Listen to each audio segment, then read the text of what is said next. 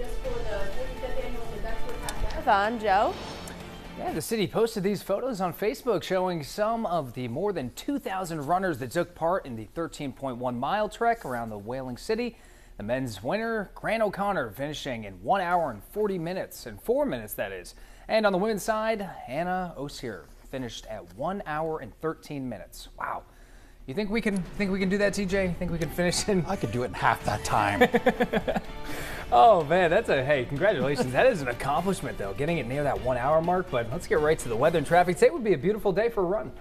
Yeah, nice and cool. I think the runners typically like the cooler weather, but a little breezy though, so that could certainly be a problem. Looking at yesterday's highs, up to 61 degrees in Providence, 57 Newport, Westerly, topped out at 58 degrees. It was pretty nice in the afternoon once we got rid of that morning rain. There's some showers hanging around this morning, mostly off to our south and east. Our threat tracker for today, low chance of anything impactful. Same for tomorrow, same for Wednesday. The entire week, really for the most part, looks to be pretty quiet. Our almanac for today, we're expecting a high around 49, pretty much on target for the average high.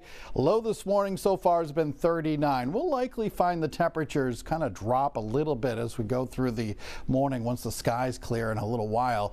39 right now in Smithfield. We're already up to 41 in Providence, 42 in Newport, Narragansett 39, but again, I think these temperatures are going to fall a couple of degrees as we go through the morning. Once we can shake this cloud deck, clouds and some rain showers off to our south and east associated with an area of low pressure that's just kind of zipping on by, and it won't really be bothering us too much through the day. We'll see the skies clear out, blend of clouds and sun for the afternoon hours. Temperatures seasonable. Will be a little breezy today. Looking ahead into our Tuesday, and we are looking at sunshine, a few clouds around. I think we're dry through the daytime tomorrow. As we go into your Wednesday, we'll have a little bit more in the way of clouds, and we'll have the chance for some rain showers.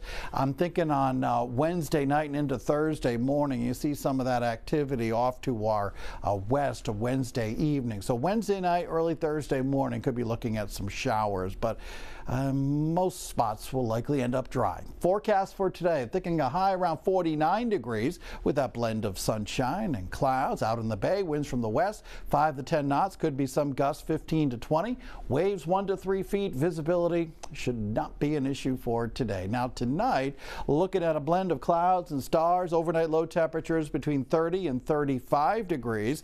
And then for tomorrow, we are looking at sunshine with those temperatures topping out around 47. Overall, looking pretty good for St. Joseph's Day. Here's your 7-day forecast, and yeah, quiet for tomorrow, a little breezy still, about 47. First day of spring, first full day of spring on Wednesday, 50 degrees. Spring actually officially arrives 11:06 p.m. tomorrow night.